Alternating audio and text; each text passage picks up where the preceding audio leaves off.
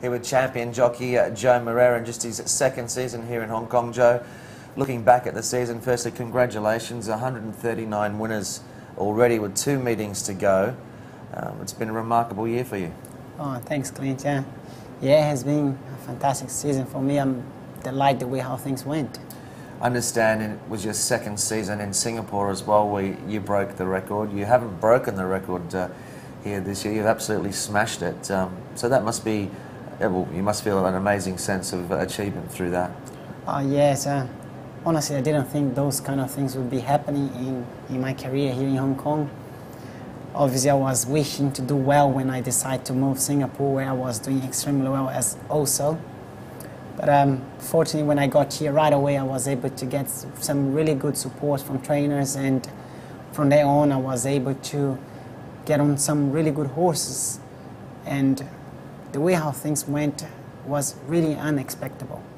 I understand just Armand Lee and Sean Woods are the 2 stables which you haven't had a winner for. So I mean, really, even though you've had great support from a number of different trainers. Yes, unfortunately, I haven't ridden winners for those 2 trainers yet, but I'm aiming, and hopefully I can get winners out of their horses. But once again, it's all about the support that I've got. Without the support that I had from the trainers and owners, I wouldn't be able to be winning as many races. So, yeah, obviously I want to say thanks to them all. Yeah, and of course, I mean, the 2 trainers, it looks like John Moore will probably win now this season, but both John Moore and John Size, you've had a lot to do with both stables, and they've both enjoyed great success themselves this year.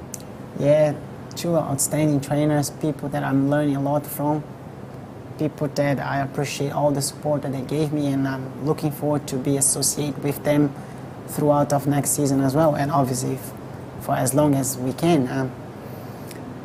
Whoever wins will definitely be deserving to win because they're working pretty hard.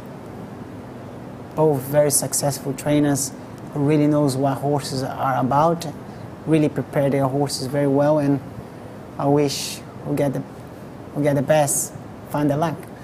It's been an amazing season for you too, in the highest level in all the big races. Let's hark back to International Day, and you won 2 of the 4 races. Able Friend, Designs on Robe, amazing feeling. Fantastic. Yeah, I can't forget that feeling. Able Friend from last has put play to them quickly. Gold Fund resiliently battling on for second, but Able Friend bolts up for Joao Moreira. Designs on Rome, the outside, he's in for the fight. Wow, they hit the line and Designs on Rome beat him. Designs on Rome got up to beat Military Attack. Great finish.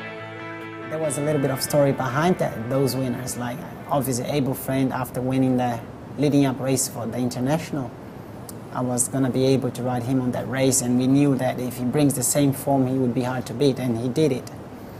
But Designs on Rome was a horse that didn't win the leading up race. He ran 5th, and there was a big chance of Tommy Berry, who won the Derby, some other big race with him, come from Australia to ride him on the International.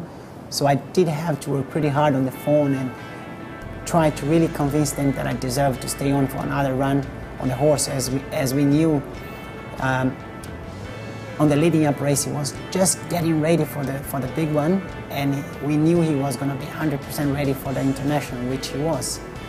Fantastic race where he just got there on the line, fighting with another really good horse from Hong Kong, and obviously some other international horse that came in. And that was an unforgettable race that I won. I was delighted after winning that one in particular. It's interesting what you say about Designs on Rome, because it did take you a little while to sort of seemingly extract the best out of him, albeit he might not have been fully ready. But obviously, Joe, a couple of starts there where on the lead-ups he arguably didn't quite perform up to his best. He didn't quite perform, and I didn't know him that well also, Clint. I took maybe 2 runs to get to know him better, and once we went for the international race, knowing him a little bit better and him also better prepared, he just put on a good game, the best of himself, and he won it. It was fantastic the way how he made it, and I'm sure we made a couple of people that he was involved into his preparation be very well emotioned. Also looking forward, just briefly, we'll talk a little bit about, and it's a trend that seems to be happening a lot more now. I mean, Zach Purton's been travelling a lot this year. I think Douglas White's been travelling a lot more overseas, and you had some overseas Group 1 success as well with Brazen Bow. That must have been a thrill. Yeah, fantastic. That horse is definitely one of the best sprinters that I have sat on top. Unfortunately, wasn't able to be on him on his last run in England, where he ran a huge race. The kind of feeling that he gave me is that he's really talented. He has everything that you wish and you dream a horse to have. Like, he's pretty calm, pretty straightforward, does everything right. And then when he's feeling good and he's at his best, he put on a good show. His last win with me in Melbourne was very impressive, the way how he won. And obviously, I should say thanks to the connection who gave me the opportunity to go over and sit on top of him. For the future, I really hope that I can go over more often and ride some international, and hopefully we can get some international horse from Hong Kong overseas, and not just go and do well, because I know representing Hong Kong is a big thing, and I believe we do have some really good horses to do well overseas. The result in the past has shown it, and I'm really looking forward for next season also, Clint, because I know if I can just keep the same way, things will go very, very well again. There haven't been too many lowlights in the season for Joao Moreira, but one of them obviously that we have to bring up, Abel Friend in England. He just didn't turn up, did he? No, he wasn't the same horse, unfortunately. I know they were quite happy the way how he was taking it by the way through to the race, but when it comes to the race time, he was very nervous, he was sweating quite a lot, and just didn't enjoy being out there with them. Definitely didn't bring the best of himself. But as I said to the owners, to the trainer, I'm not disappointed with him. What he's done with me before, I was delighted, and wherever he goes, if they want me on board, I still want to be, because he's a real champion and he should be winning some more big races throughout of his career. Yeah, we look forward to seeing him back next season. Talking of next season, Joe, it's hard for you to set a sort of, well, what are your goals next season? I mean, you've ridden 139 with 2 meetings to go, so you'll probably end up in the mid-140s, something like that. What's Joao Moreira's goals for next season?